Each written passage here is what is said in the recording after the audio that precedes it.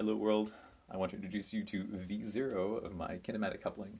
Now kinematic couplings are cool because what you can do with them is take two surfaces and mate them together in only one way.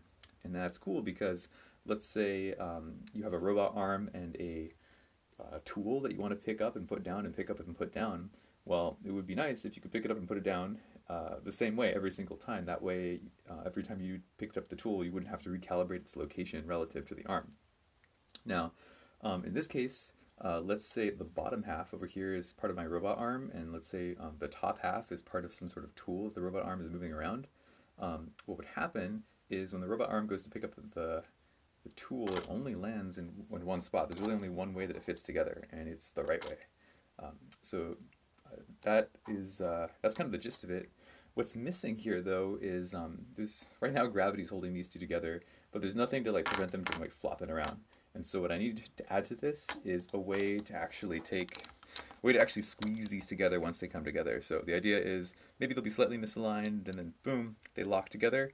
And then I need something that will actually squeeze these together so they stay in the ones configuration where they're supposed to actually meet. Yeah. So I hope you're about as excited about this as I am.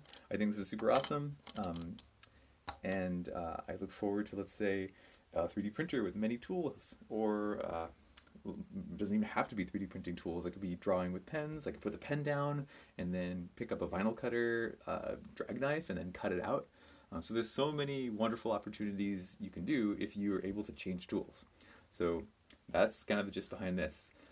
Finally, this was inspired by E3D's Twitter feed. Right now what they're doing is they are also building an open source 3D printer with a tool changer. So I was following that and thought it would be cool to build one of these for myself. Yeah, so that's about it. Stay tuned, and I'll see you in the future.